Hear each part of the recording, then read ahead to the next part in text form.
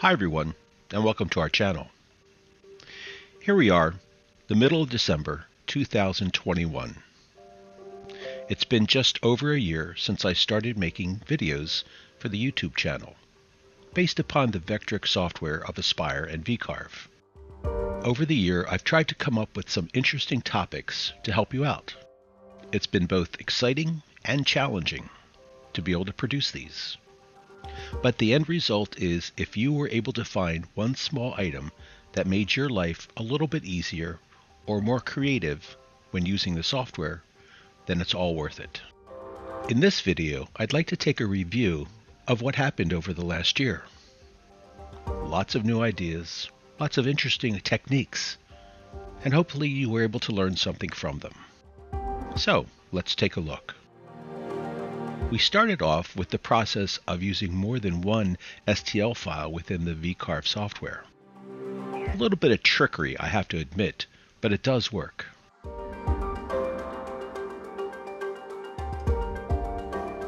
I tried to alternate between the VCarve software and Aspire, but I've gotten a number of requests to focus in on Aspire work, 3D modeling particularly.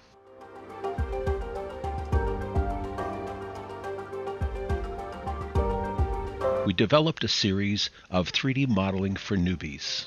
It was very successful, and again, I hope it was very useful. For me, looking at the creative side of things has always been a passion in my life.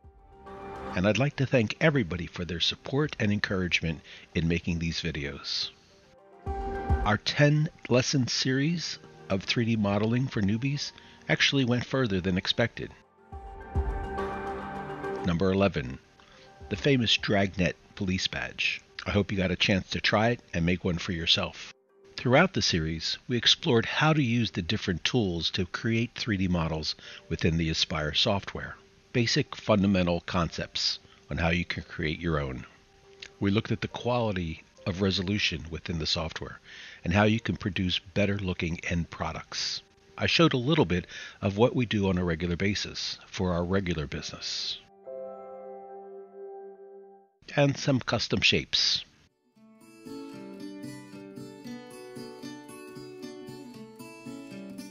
Our JPEG to 3D model episode is our most favorite, with almost 10,000 views.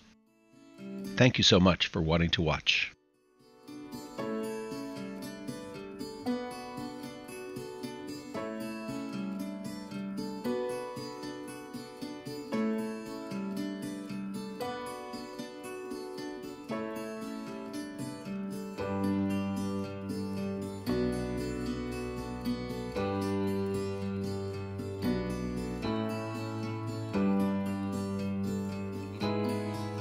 The series on how to create a badge, an Air Force badge, was rather interesting and challenging.